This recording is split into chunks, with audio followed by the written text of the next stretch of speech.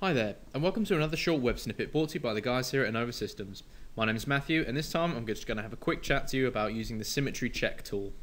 Okay, what we've got here first is a bottle, so it's a pretty simple shape, but obviously when designing plastic mouldings and things like this, especially for models that are designed for symmetry, it's always useful for us to be able to check and make sure that we have got that symmetry in our design. So here you can see we've got a fairly simple set of sketches which have been used to define the profile of the bottle. And all of the sketches are symmetric about planes in the XY and the ZY directions.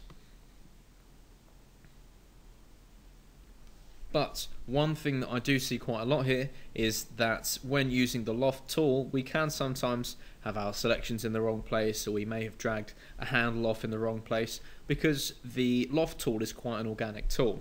So if we come in and use the tools and symmetry check, you'll see we've got a number of options. First of all, we can use a manual face check, and what this allows us to do is grab a plane. So here I'm just going to start off by grabbing the right plane and just click check.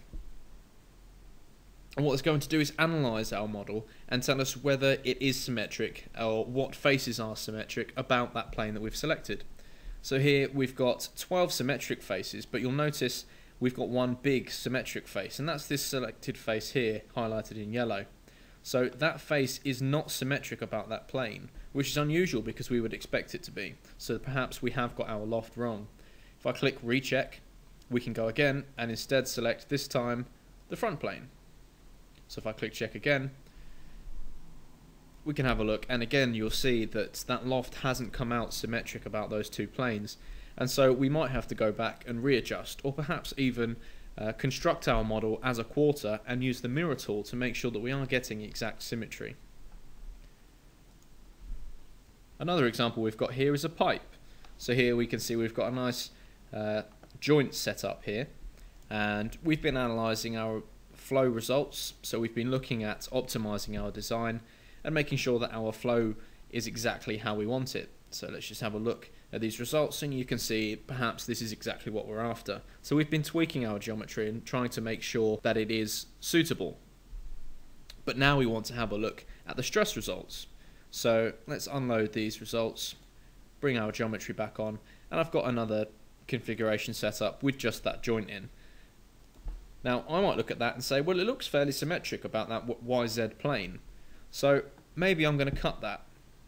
Well, there is one way to double check and cut it all in one. And again, coming into the symmetry check tool, if instead we select the automatic symmetry split, you see the system has analysed our geometry and said, yes, it is symmetric about one plane, and you can split it.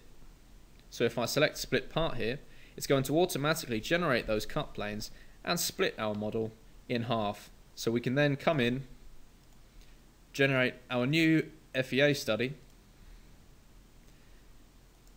and simply apply our symmetry fixtures on these faces that have been split.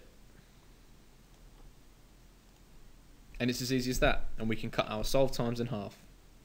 Okay, that's about all I've got time for this time, so thank you for joining me, and as always, if you want to get in touch, you can do so by dropping by our website, which is www.innova-systems.co.uk.